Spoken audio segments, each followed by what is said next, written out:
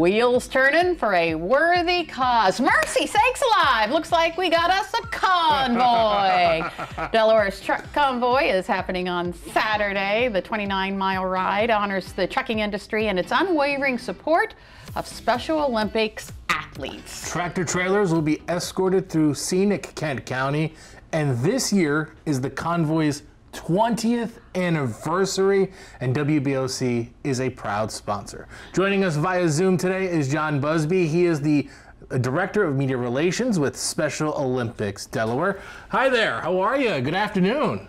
Hey, it's wonderful to be with you again. We always appreciate you having it on, and you nailed it. This is the 20th anniversary of this truck convoy, and we are very excited. It's sold out. We have more than 200 trucks coming out. There is no walk-up registration or drive-up registration, I should say. So we want to make sure the truckers know that. But we do appreciate the more than 200 that are coming out. You know, this event started back in 2001 when a colonel in the Florida Police Department decided that Special Olympics had done so much for their son that they wanted to make sure that there was a way that they could help contribute to the program in Florida. And then boom, all of a sudden it's all over the country. So this is an event that not only takes place in Delaware, it's all over the country. So tell us more about the meaning of this event. Well, you know, in Special Olympics Delaware, our athletes, and there's more than 4,000 of them, and they range in ages from 2, I think our oldest athlete is 80-something, who bowls and plays bocce with us. And they compete completely for free. There are no registration fees.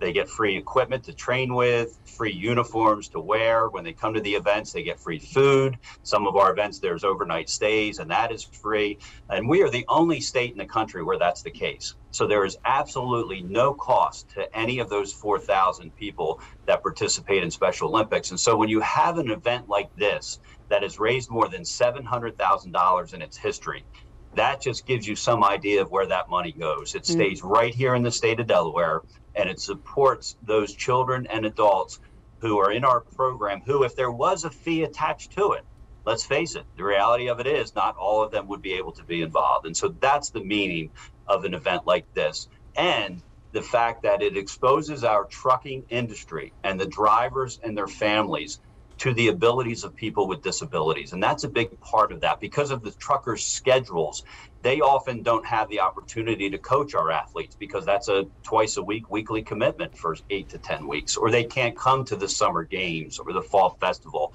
because they're on the road. So this event is geared to give them the opportunity to see and really experience what it means to contribute and participate in Special Olympics. Now, why is it that this event, John, means so much? Why is it so close to your heart? Well, you know, two things. One, because it did open up the opportunity to get the trucking industry and the truckers, both the men and the women who are in those cabs, you know, making America what it is. Let's face it, the one thing that was consistent in COVID was the trucking industry, but it does give them that chance to really look at and see our athletes who will be there cheering them on.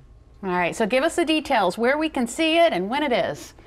So it's going to be on Saturday. The trucks depart the state fairgrounds at 10:30. So certainly if people want to come out to there and watch them leave that area, they then head south. They go through Harrington, and we appreciate all the support that city's given us over the years. And then they're going to take a right-hand turn on Whiteleysburg Road. And I'm sure the folks down in Kent and Sussex County know where that road is. It's a pretty significant road that goes east to west. And then they turn right on Route 12. And they head back out up to Felton and then back down to the state fairgrounds. And so it's a neat route. It's 29 miles. It's police escorted. So in other words, the trucks don't have to stop at any of the intersections. The support of law enforcement, they jump up and they are able to get the trucks that go through there.